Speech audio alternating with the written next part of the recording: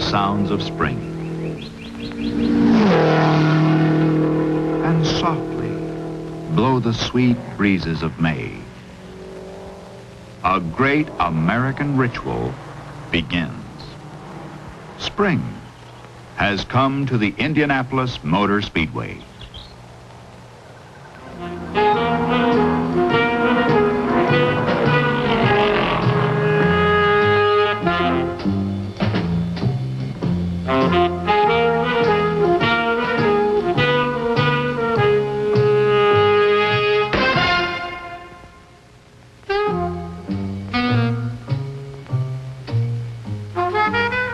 We are a restless people, endlessly searching for excitement. We travel west to the Tournament of Roses, south for the Mardi Gras at New Orleans, then north for the big boats racing on the lakes. And in the heart of America, we pack the town of Indianapolis for a solid month to watch the race cars run. We love cars, bright and smooth, and the freedom to go where we like. And that love brings us here, the best place to be in the springtime.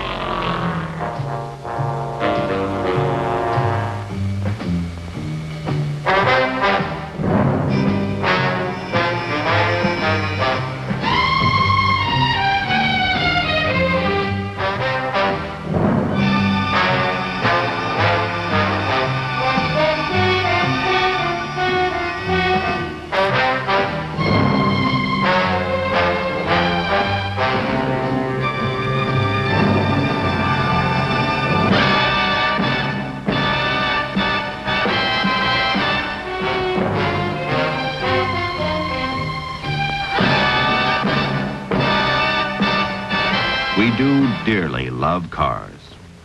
We dream of what it must be like, running wheel to wheel against the best drivers in the world.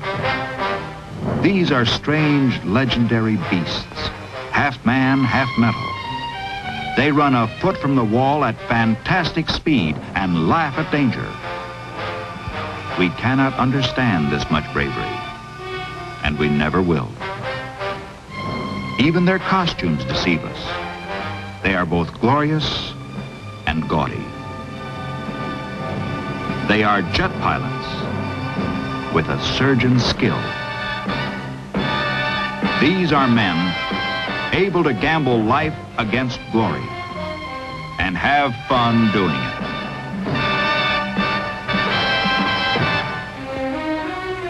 We see them at their best. Qualification. Only the fastest 33 cars start the race. Twice that number are here to try. In 4 minutes of speed, 4 laps around this 2.5-mile oval, the result of a year's planning and dreaming is known. In, out. Nothing in between. Some face extra pressure, their own desire to drive their names into the record books. Jim Rathman is going against his brother's record. 2 years ago, Dick Rathman set the track ablaze with speed of 146 miles an hour. Jim warms up at near record speed and turns it loose coming into the front stretch. Jim Rathman's first lap is less than a mile an hour faster than his brother's, but that's enough. The record is broken. This is what the crowd has come to see.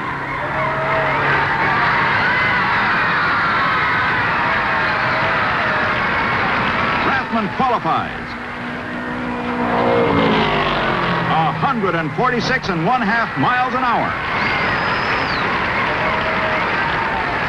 Perhaps the only person on the racetrack that isn't impressed with his own new record is Jim Rathman. I run better, he said, when I'm chasing somebody, or somebody's chasing me.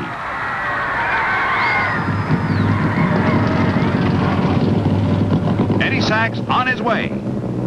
His wife follows him as he disappears into the first turn. He inches up on that magic speed, 147 miles an hour.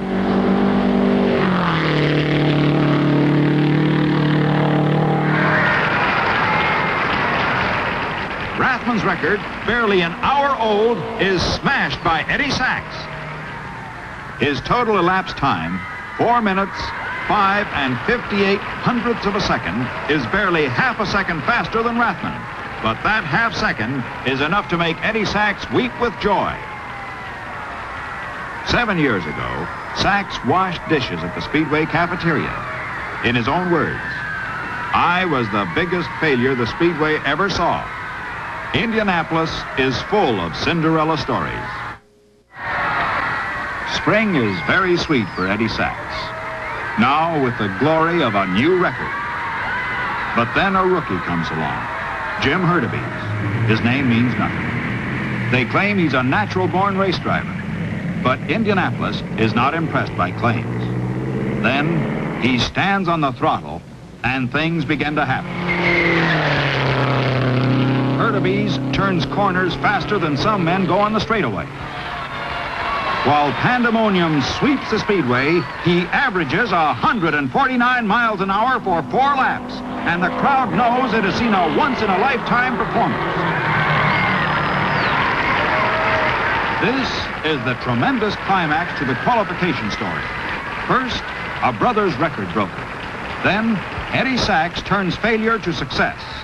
And now, a rookie, fastest of them all, brings the 150-mile-an-hour dream within reach. Is it any wonder the only place to be in the springtime is Indianapolis?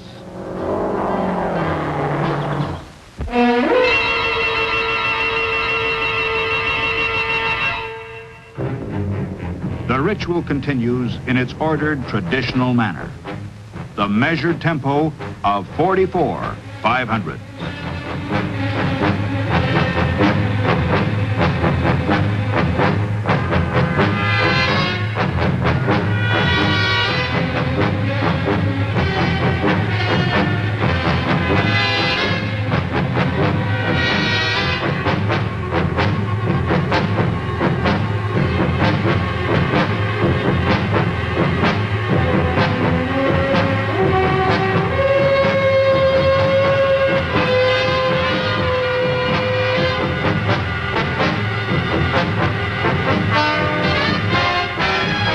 Cars to the pits at a certain hour.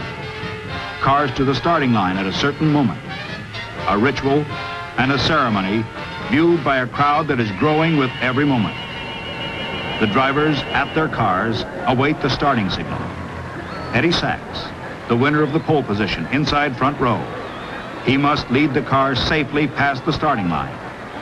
Next to Eddie, Jim Rathman, center position, first row. A man who wants to win. Next to Jim, Roger Ward. Ward radiates the confidence of a champion. He is the man the others must beat. Johnny Thompson is one driver that might do it. Jim Hurtubise, anxious to find out whether a rookie can win the race. It hasn't been done in 33 years. The drivers fight to keep down the tension. A.J. Foyt, the youngest driver, 25 years old, and Dwayne Carter, who has raced for 28 years, both share it. These are the agonizing moments.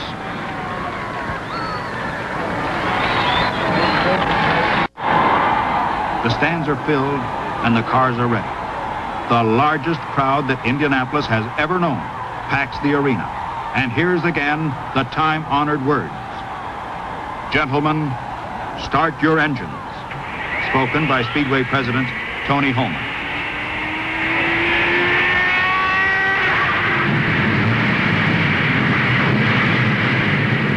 The fastest 33 cars ever to race anywhere, anytime, roll away from the starting line.